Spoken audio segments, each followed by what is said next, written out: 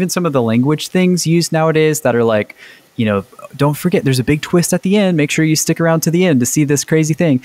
As a viewer, we're burnt out with that too. Like, stop trying to retention hack me. Hack is kind of the word that comes to mind for me. I agree with you, Sam. What I don't want the audience to hear is can't say that anymore. You can absolutely say that. Yeah. Just be intentional with when and where you say it.